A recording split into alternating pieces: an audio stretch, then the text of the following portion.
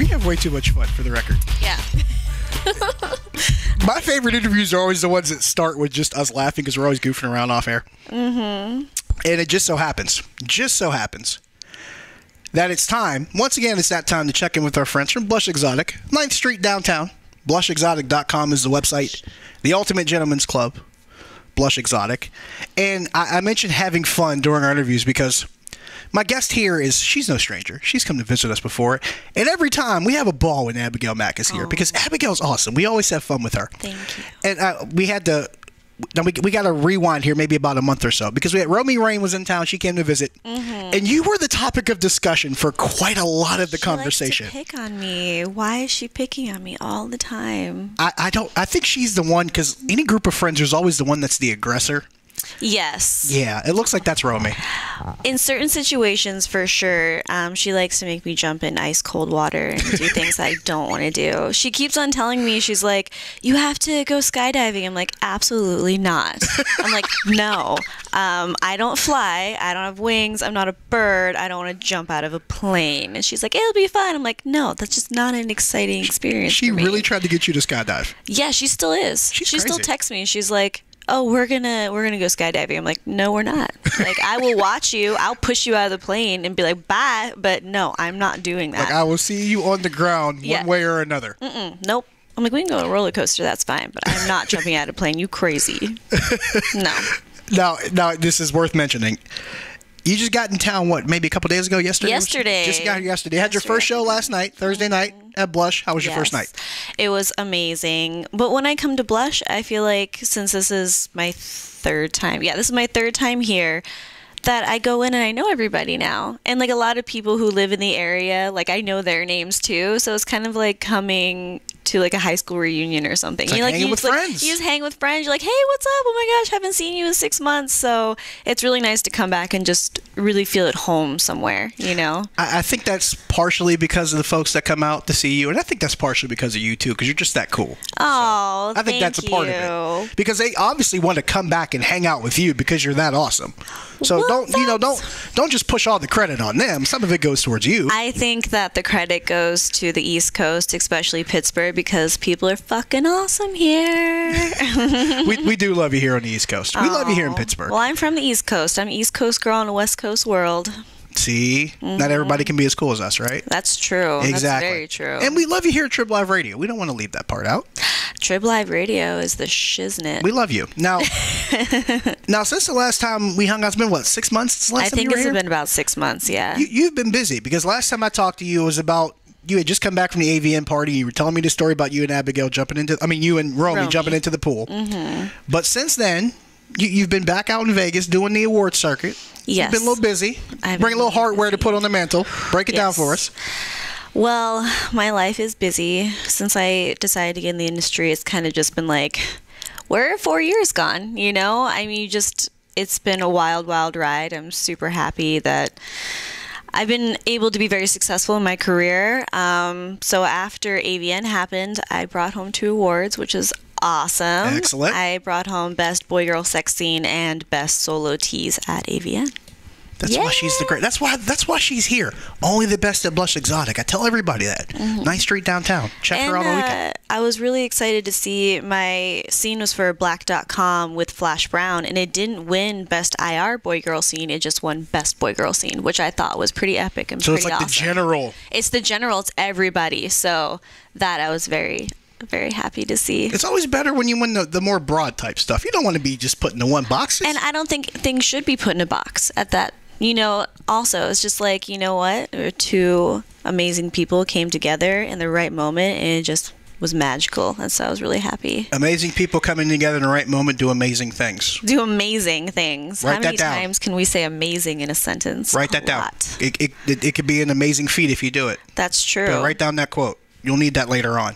Because remember, Abigail Mac's amazing, and she's here all weekend. Amaze balls. Amaze balls. She's here all weekend at Blush Exotic, 9th Street downtown. So what you been up to maybe in the past few weeks? I know you've been moving around because, like you said, you've been busy. I know you travel a ton. So where you been? I travel a lot. Last month I took off from traveling because I have been traveling so much. But this week I'm here. Next week I'm in Houston. The week after that I'm in New York, and then I'll be in Vegas as well a couple times this month. So I'm like, that's my month this month, and then I go home, and I think I'm shooting every single day when I'm home. So I don't have a day off until, like, I don't know, maybe like 2 months from now. I'm actually taking a rare long weekend off, or like, because I have 2 different jobs, but I'm actually not working either. I'm taking a long weekend, going to Vegas next weekend with some friends. So nice. Be good to get a little trip away. I might be in Vegas. Oh, not next weekend. I'll be in Vegas next week. We'll just miss each other. Yeah, ships but passing in the night. We're here with each other now. That's the important part. Yes. You have to live in the present, live in the moment. It's an important thing. So that's awesome. Now, I have to ask you this because every time you have you here, you got a great story for us. Okay.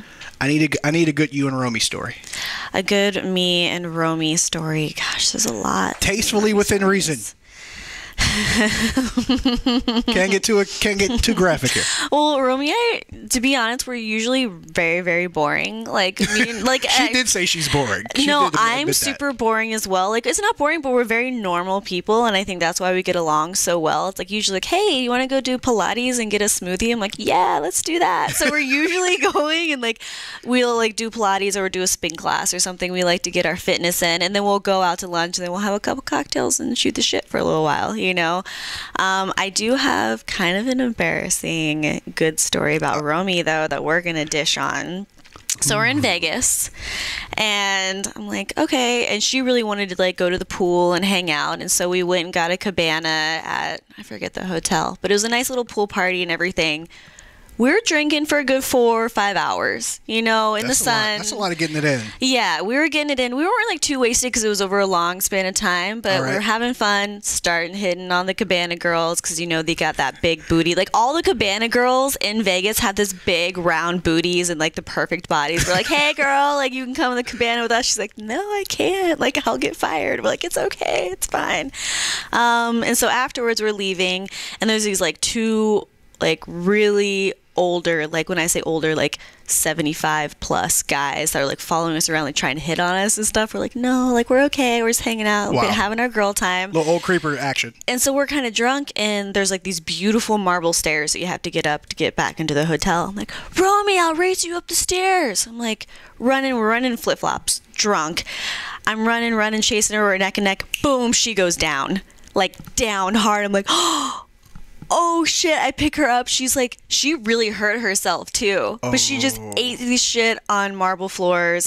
And then I felt super terrible, and we took her back, and then I nursed her back to health. I got her like frozen peas, and I got her some cookies. That was very friendly of you. Yeah, you know, I gave her a little motherly love after that. But I kind of like wounded friends because you can take advantage of them. Did she tell you she hated you after she fell? I'm sure she did.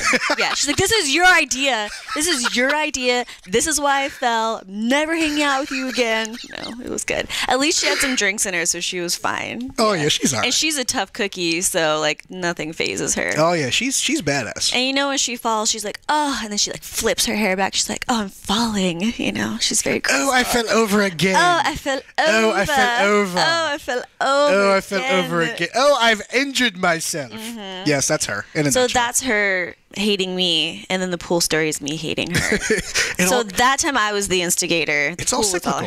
It's all cyclical. Yes. See, now I can actually take that back to her. She says, see, I don't always start it. I'm not always the one that gets us in trouble. See, sometimes it is you. That's true. Well, I didn't get myself in trouble. I just got her in trouble.